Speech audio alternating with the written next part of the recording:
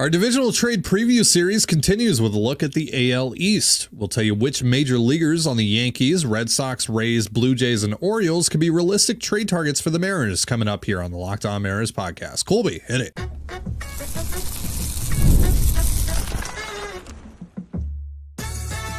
You are Locked On Mariners, your daily Seattle Mariners podcast, part of the Locked On Podcast Network, your team every day. Ahoy, sailors. It is Wednesday, October 30th, 2024. This is Tony Gonzalez and Colby Patnode for the Locked On Mariners podcast, part of the Locked On Podcast Network, your team every day. And today we'll be looking at all 5 teams in the AL East for potential trade targets for the Mariners. But before we do that, shout out to our title sponsor today, Game Time. Download the Game Time app, create an account, and use the promo code LOCKEDONMLB. That's LOCKEDONMLB for $20 off your first purchase. And if you want to hear from me and Colby even more and help support the show, check out our Patreon. Sign up now to hear us create our 2025 Mariners off-season plan, which I believe will be wrapping up today on CTZ. So be sure to check that out. So as we did last week when we went through all the National League divisions, we're going to work in reverse order of the standings in the AL East today, which allows us to kick things off with the Toronto Blue Jays, team up in my neck of the woods here, who pretty disappointing, had a pretty disappointing year this year. And this team now looks like it is firmly in a rebuild, heading towards a rebuild. You look at this roster, it is not particularly good. They have Vlad Jr., who obviously the Mariners were apparently very aggressive on at the deadline, even after Rosarena. They didn't get him. No one did, of course. And with Mark Shapiro and Ross Atkins still in charge, still running the show in Toronto, Vlad entering the last year of his deal, I'm not sure they're going to trade him and essentially wave the white flag on the era of Blue Jays baseball that those two guys helped cultivate, right? I think they're going to try and extend him and make him the face of the franchise for a very long time. But I do believe that the Mariners will try and circle back on that idea. They will call and see if things have changed over the last few months. And I think they will be aggressive again in their offer. I just don't think that it's going to happen. But Vlad obviously does make sense. Obviously, position of need for the Mariners. He's young. He kind of fits the bill of who they would actually pay big money to if they brought him in. Obviously, because he's going to make a lot in arbitration just for this year, but also an extension which doesn't factor into the trade costs, doesn't factor into the trade discussion. But he is someone, in theory, that the Mariners would actually potentially like to extend and give long-term big money to because of the age. And obviously he's a star, but he's a star that's not going to, he's probably not going to be one of those stars that makes like $40 million a year either. Right. So, but yeah, that's probably a dead end there on the Guerrero front. The other big name here who could be a more realistic option is Bo Bichette, who's coming off of a really bad year. Not just for his standards. He was just awful this year. And also injury plagued season as well for Bo. But he's got 1 year left. And Colby, he's projected to make almost exactly the amount of money that Mitch Haniger is set to make. And we've talked about that idea more so on our Patreon show than on here. What do you think about the Bichette idea in general, and then potentially sending Mitch Haniger up to Toronto, which would increase the prospect return, which could be appealing to the Blue Jays, but also essentially allow the Mariners to address one of their needs for free money-wise? Bo Bichette is an interesting idea that comes with his own red flags. He hasn't been healthy. He wasn't healthy this year. He wasn't productive this year either. It's double whammy there. In addition, there are some probably more than murmurs at this point, but there were some clubhouse issues. He's not happy with, being in Toronto, and obviously, his manager wasn't too thrilled with him this year, and like there's some concerns there. And so if it can happen in Toronto, couldn't it happen in Seattle? Is this an isolated incident where the guy just needs a clean slate and just kind of a change of scenery to fix that problem, or is this a guy who's just going to be a malcontent wherever he goes? And you stack that on. That's probably the least concerning of the concerns you have with Bichette. The injury, but that might kill it right there for the Mariners, because this is obviously a team that has moved on from guys that have been that have presented issues within the clubhouse, right? So if they think that typically he has right, but if they if they think that he brings his own set of red flags within the clubhouse and within the clubhouse setting, that might just kill that for them. It might, but I think they'd be willing to take the shot on it because it's only for 1 year. And so, they don't even have to pull a trigger if it doesn't work, right? They just let him go into free agency. So there's not even you don't have to trade something of value to get him off your roster or anything like that, or dump him for less than you think he probably should be worth, like Jesse Winker. You don't have to do that. So, yeah, it's an interesting thing. The injuries, though, and the lack of production this last year are the bigger red flags to me, at least. Bichette, interesting guy. He's still in his 20s. He's still in his prime. Like, it's a 1-year rental, so prospect cost shouldn't be astronomical. And I don't think that if you're taking on Bichette, $16 million, like all of it, the prospect capital that you're going to give up, well, it's still probably going to be guys that we recognize, like names that we've talked about before. It's certainly not going to be like, obviously Colt Emerson or Laz or maybe Michael Arroyo if you're taking all the money at most. But like if the Blue Jays want like the most return they can get, if they just want the best package they could get for Bo Bichette, they want a package similar to what they probably could have gotten last winter when they apparently did think about trading him as well. If they want a package similar to that, then they should eat most of, if not all of that money to basically present zero risk to the team that's acquiring him. And they can do that for the Mariners by simply taking on Mitch Haniger's contract. And then that would basically wipe the slate clean. And then all of a sudden, like, hey, would you trade Cole Young for 1 year of Bo Bichette if it's not going to add anything to your salary, to your payroll? You might consider that. Again, you're banking on Bichette being better than he was last year. He has to be, but you don't have to look back too far to see this guy as a legit all-star. Yeah, he's a perennial. I mean, he's offensively, he's up the middle, Randy Arozarena. Right. And I mean, for you, he'd probably play second or third, but those are still very valuable positions. He's a fine shortstop, so he should be able to play those two spots just fine. He's going to hit 20 home runs.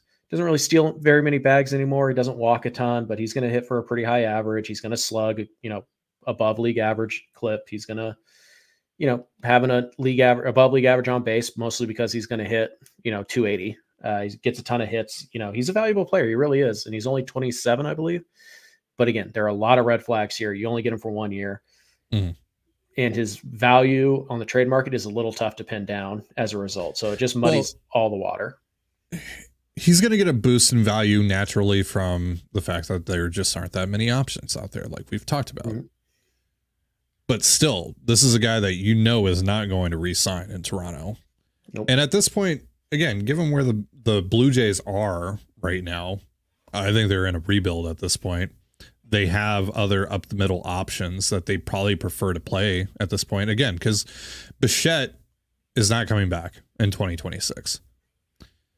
So it just feels like you're kind of wasting reps playing him this year, or keeping him and playing him this year. I mean, yes, could you hold on and hope that he goes nuclear and you get more at the trade deadline for him, and at that point he's cheaper and yada, yada, yada, yada, yada?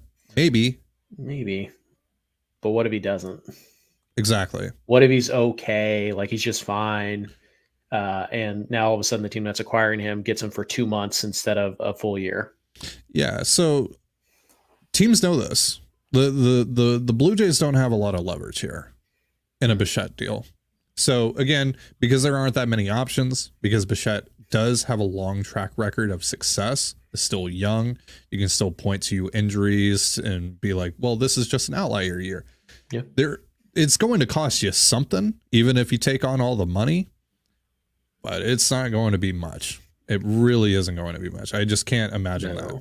And like, again, it's a rental deal. So there's not a shot. I mean, there's a shot that he does sign an extension here, right? Luis Castillo did. Now he was a year and a half away from free agency instead of a year, but yeah, like it's not out of the realm of possibility. Bichette comes here, he hits, he loves it. He signs an extension, bada boom, bada bing. We have, at least the third baseman of the future, maybe the shortstop of the future, blah, blah, blah. He's younger than JP, yada, yada, yada.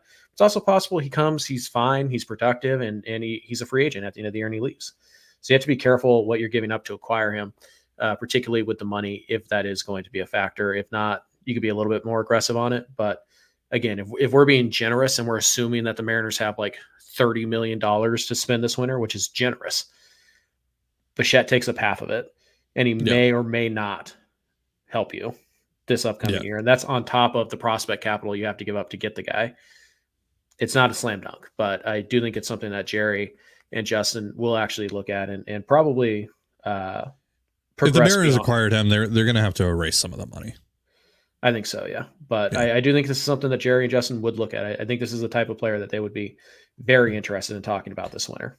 Real quick before we move on to the next team in the next segment, anyone else that stands out to you from this roster? If it's a true rebuild, which I don't think it is, because if it was, you'd bring in a new GM, I would think, to run it. But if it was like Dalton Varsho, vaguely interesting, but you're pretty set in the outfield. And he's coming off of what, shoulder surgery, I believe? Yeah. I mean, he's not much of a hitter anyways. It's mostly glove and about an average bat. But, you do have a DH spot. You can move a Rosarena to, and you'd have a great defensive outfield with Varsho, Julio, and Robles out there. There's a guy like Eric Swanson, who's probably going to get non-tendered anyway, so don't really have to trade for him. But there are a couple of guys in that bullpen. Romano doesn't really make a ton of sense right now. He's coming off his own injury. Making too much money. Yeah. So, I don't know. You want to take a shot on trying to fix Manoah? You want to take that shot? That'd be kind of funny if they did it. But no, there's not a ton here. I think it's Vlad, who I think is going to be too expensive for the Mariners to acquire trade cost wise. It's going to be Bichette, who I think is interesting, but has its own red flags. Maybe Varsho, and then maybe one or two of the bullpen arms. But it's really the two big guns here are the guys you're going after. And I do think the Mariners will talk to Toronto about both of them.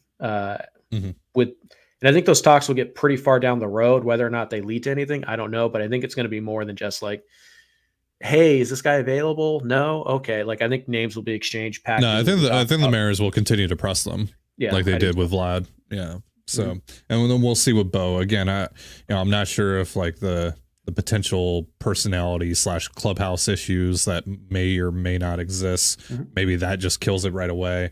Or it's the performance risk that kills it for them, the money that kills it for them. Maybe it's a shot they want to take, though. And keep in mind, the Mariners and the Blue Jays made 2 trades just 3 months ago. Yeah. They know who each other likes. Oh, they were talking well at this point. They were talking. So don't be shocked if they make another one at some point this winter. Yeah. All right. So we are going to get into another team the Mariners talked quite a bit with a few months ago and have talked quite a bit with over the course of Jerry DiPoto's tenure in Seattle. The Tampa Bay Rays and more in just a moment. But first, a reminder, this episode of the Locked On Mariners podcast is brought to you by PrizePicks.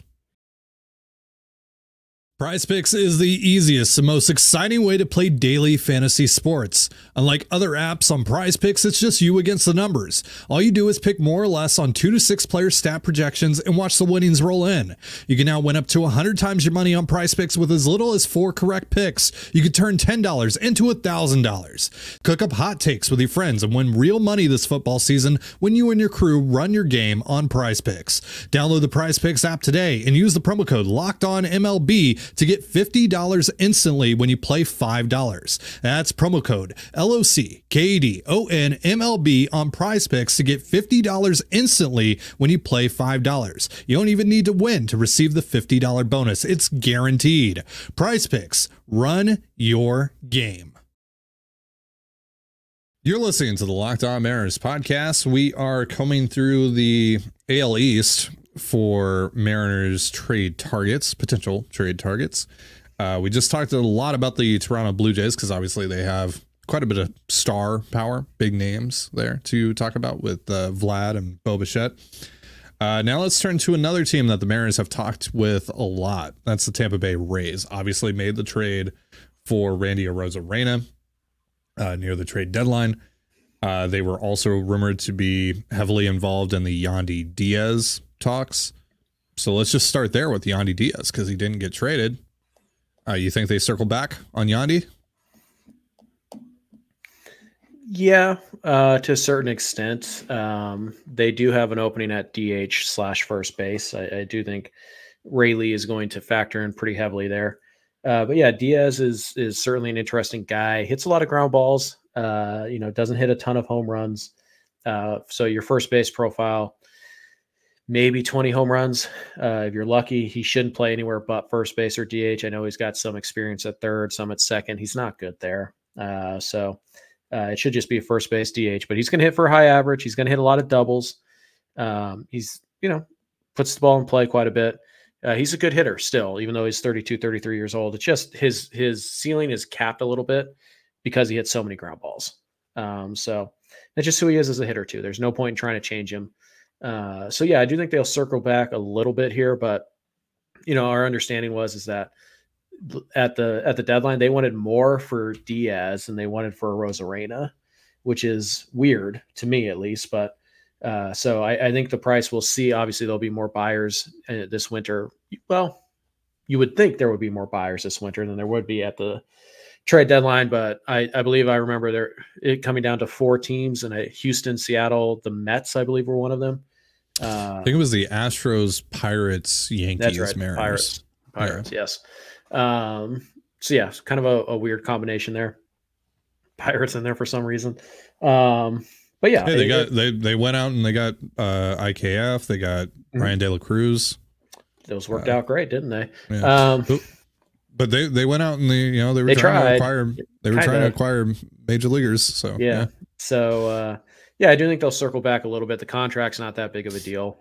So yeah, I could see Diaz. I don't think there's going to be much concern about the Arozarena Diaz beef that seems to get overblown every time we talk about this guy. Yeah. But I do think they'll circle back to some degree.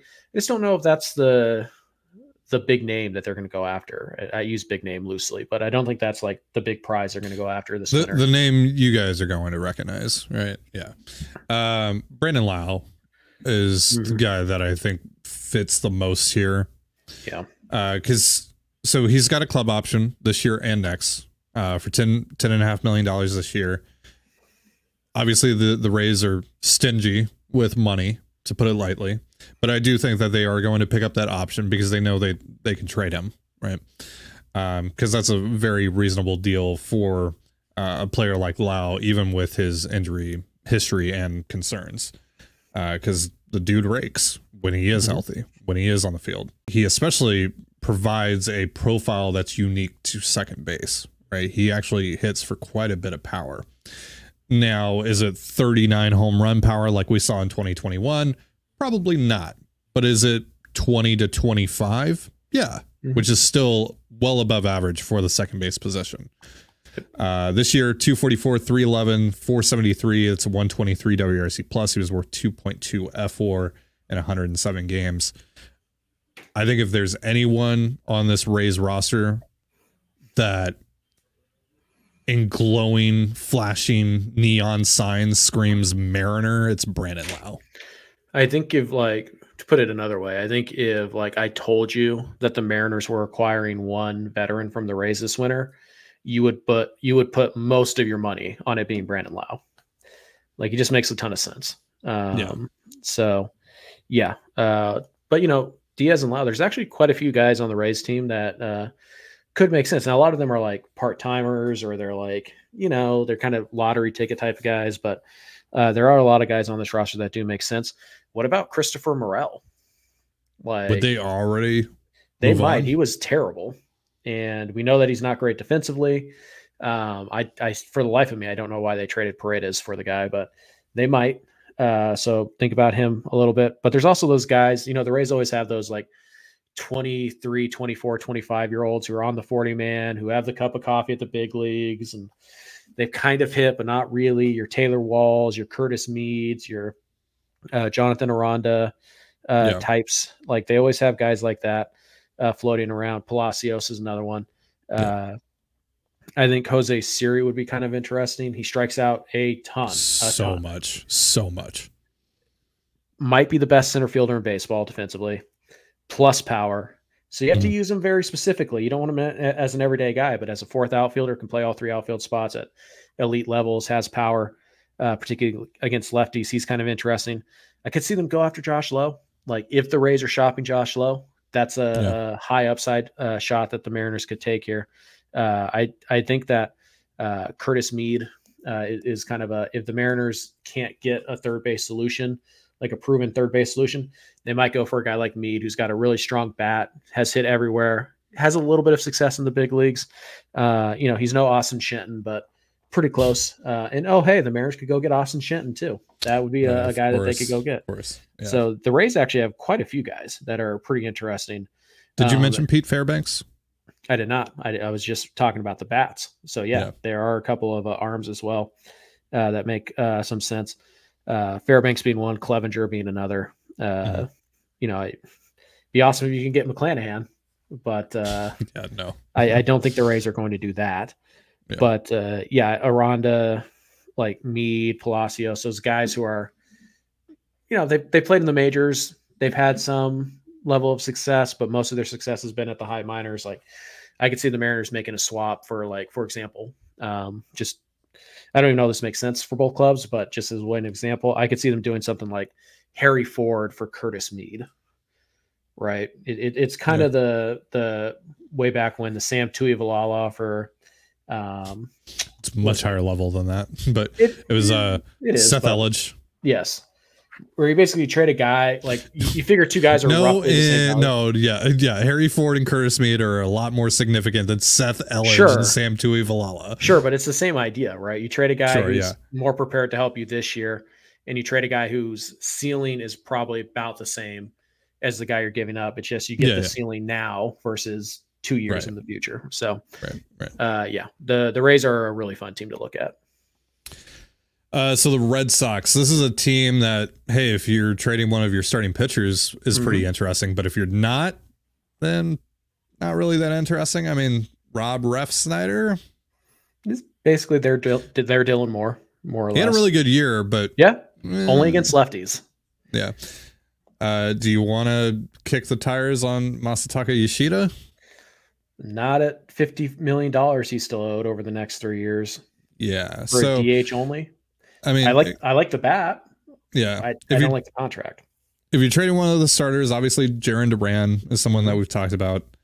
And that would be probably, if you're trading, Gilbert or Kirby, it would be for Duran. Tristan Casas is someone that we've heard a lot of people in the Mariners fear talk about. I know Adam Jude has written about him. I'm not sure if that particularly works. Yeah. Nope. Wilyer Abreu is a guy. Rafaela is a guy. Roman Anthony down in the minors is a guy. If you're trading, like if you're looking for teams that could possibly put together a package intriguing enough that the Mariners would be willing to trade a Kirby or a Gilbert type, the Red Sox are one of the few teams because they have position players that, are in the big leagues. They're young and they're performing a little bit right now. So the Red Sox are one of the few teams that could theoretically put it together. Again, I don't think they're actually going to line up on a trade cost, because I think if they're going, how about Casas, or whatever, then the Mariners are like, okay, how about him and Roman Anthony and Rafaela? Like, I just don't see that happening. But again, if you're going to trade one of your 4 pitchers, not Luis Castillo, one of your young controllable pitchers, the Red Sox are one of the few teams that I think could put up a competitive offer. I don't think that's going to happen, though. And so what you're stuck with is like the Rob Refsnyders, who do have value. I mean, they're not nothing. They're not unvaluable. It's just, whatever. That's what you're looking at. You want to get, if the Red Sox want to eat most of the money, if not all of the money, Trevor Story is kind of a name. We know the Mariners had interest in the past. They did. He did not want to come here, and looks like they dodged a bullet there. But he is a guy. But will they do the Jack Zarinzik, Kendrys Morales thing? Like, no, you will come to Seattle. I mean, they kind of already did that with Troy Taylor. Like, one way or another, you're going to be a Mariner. So, yeah, Trevor Story, what's left on his contract? Because, like, maybe it's like, hey, you take Haniger this year. And I think it's like 4 years left or 3 years left. I think he's got an opt-out. It makes it really, like, Trevor Story's not going to be a Mariner this winter. But, you know, again, if they want to eat, like, most of it and blah, blah, blah, blah, blah, just a name to keep in the back of your mind, I would say. Sure, he's got an opt-out after next year. Probably not going to take it. Although if he hates Seattle that much, he might. So, yeah, but there's not a ton here unless you're going to trade one of your starters. Yeah. All right, so we have the Orioles and Yankees left. Go over those two rosters in just a moment. But first, a reminder, this episode of the Locked On Mariners podcast is once again brought to you by Game Time. So I used to live in New Mexico, and down in New Mexico, there are 0 pro sports teams, and a lot of bands and artists that I listen to skip going there more often than not. So when I moved to Toronto, where there's a baseball team, a basketball team, a hockey team, even a soccer team, and there's great music being played every night in the city, I was right in my element. When I want to catch a ball game or my wife and I want to see a band, I always get my tickets through Game Time. And that was the case well before Game Time sponsored our network and before I even joined the network, because it is truly the best ticketing service out there, hands down. I truly, truly believe that. And now it's getting even better thanks to Game Time Picks. Game Time Picks filters out the fluff to show you only incredible deals on great seats, so you don't have to waste time searching through thousands of tickets. I can just go on the app, it'll show me the best deal right away, it'll show me the exact view I'll have, and most importantly, it'll tell me exactly what I'm going to pay with Game Time's all-in pricing, so there are no annoying little fees that pop up at the last second.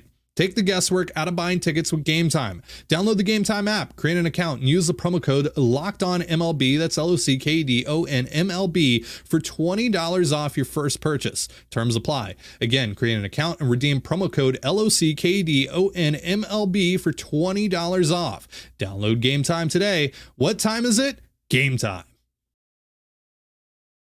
And you're listening to the Locked On Mariners podcast. We are combing through the AL East for potential Mariners trade targets on the major league rosters. Of course, we are strictly just looking for major leaguers who could help the Mariners in 2025 on all of these rosters. Before we get into the Orioles and the Yankees, those are the two teams that we have left. You have the numbers on Trevor Story, correct? Yeah, it's kind of a weird contract. He's due $22.5 this year. So if it's like Haniger for Story, then Story's a $5 million gamble at third base or second base for you this year. Then he has an opt-out with a $5 million buyout. If he doesn't take that, you would owe him 2 years at $50 million. So hypothetically, it's like Mitch Haniger and let's say it's Mitch Haniger. The Mariners acquire the Mariners trade Mitch Haniger. They acquire Trevor Story and let's say $25 million. At that point, Story essentially becomes 3 years if he doesn't opt out. And if he opts out, the Red Sox should be on the hook for that. It would be 3 years at about $30 million. Is that a gamble you're willing to take on Trevor Story? Because there's a pretty decent chance you just flush $30 million down the toilet. But what if you don't? What if he's pretty good? So, yeah, again, something to keep in mind. I'm not saying it's likely. I'm just saying it's out there. Like, just do with that information what you want. Yeah. So the Baltimore Orioles, this is another team that's pretty interesting if you're trading one of your pitchers. But if you're not, then we're probably talking about Ramon Urias, which we could go from Luis Urias to his brother Ramon. And then I could easily transfer memes to, common Ramon Urias W. There's also Cedric Mullins, who you really like, but is projected to make a bit of money. I know you want to talk about him though. But first, if you are trading one of the starting pitchers, who on this roster would you like the most?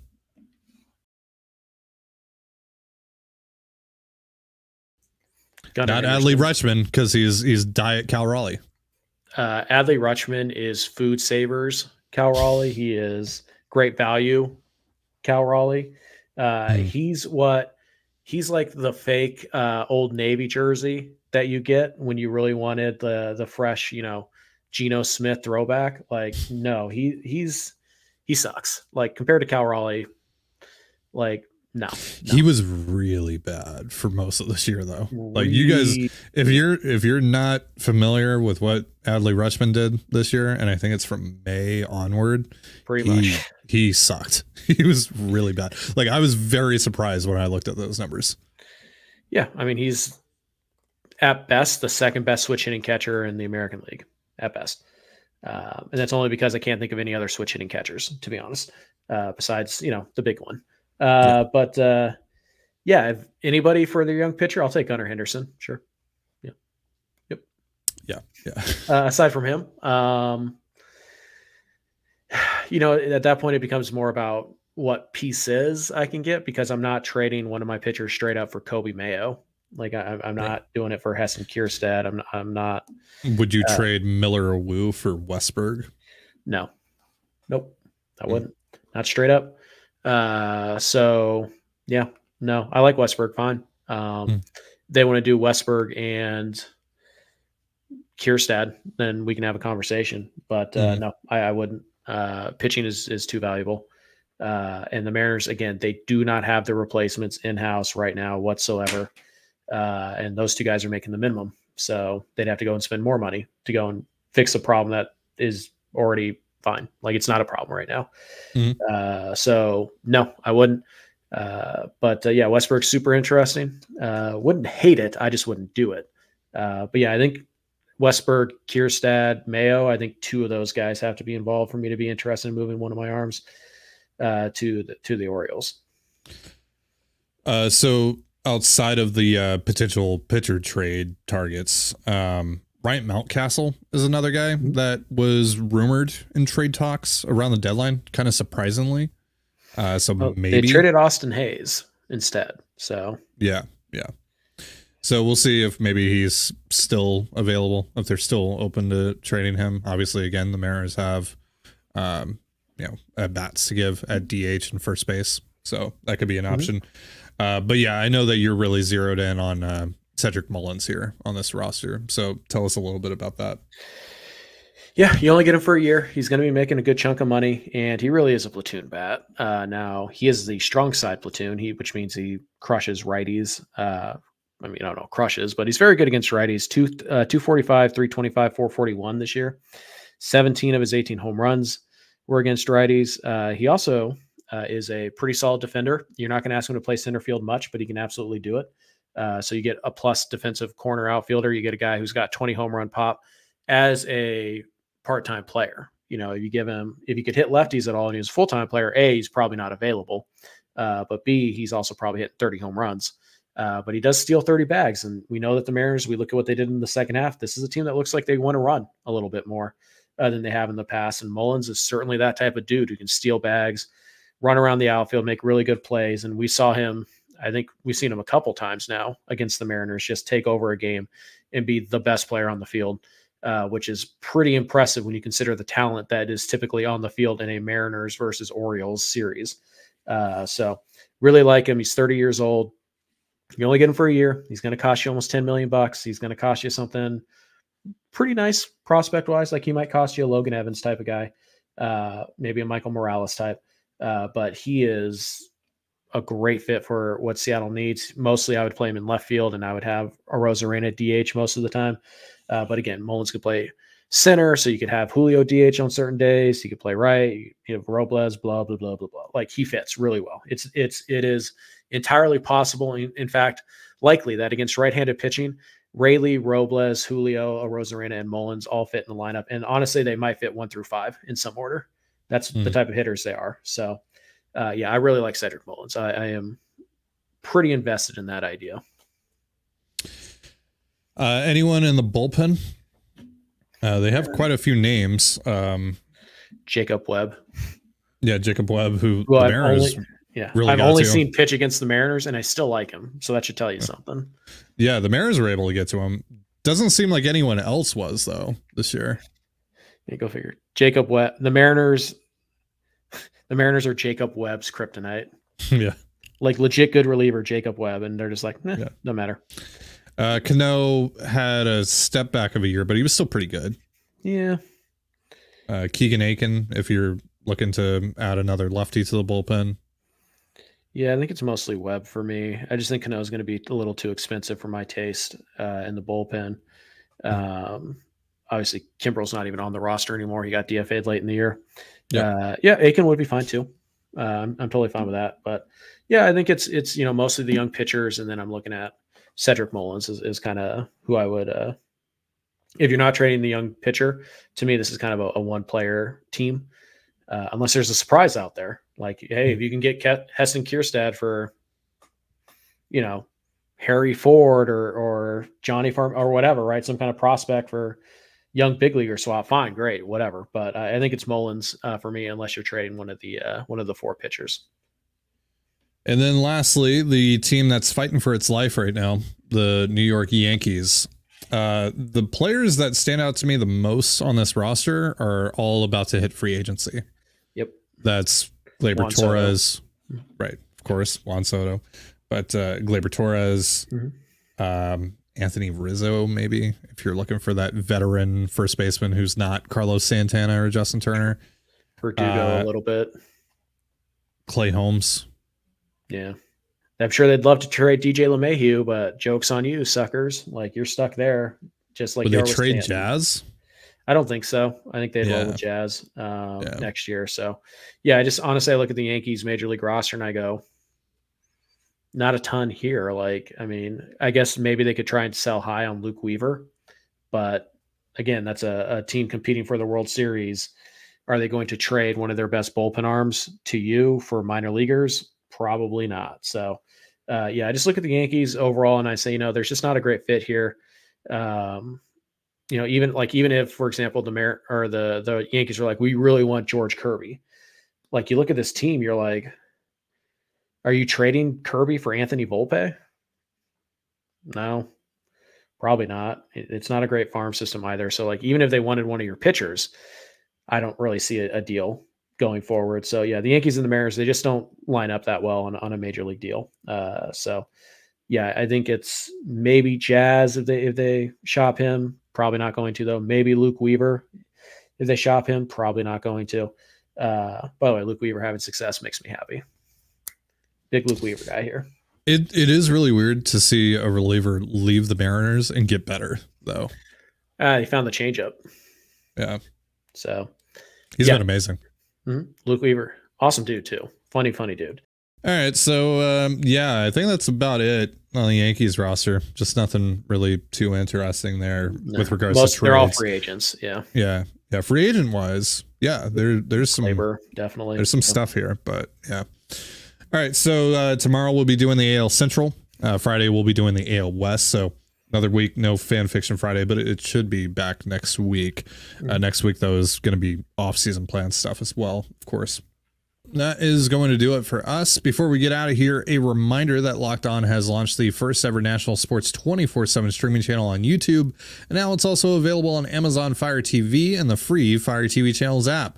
Locked On Sports Today is here for you 24/7, covering the top sports stories of the day with the local experts of Locked On, plus our national shows covering every league. Find Locked On Sports Today now available on the free Fire TV channels app. Thank you so much for joining us here on the Locked On Mariners podcast. For Colby Patnode, I'm Ty Gonzalez.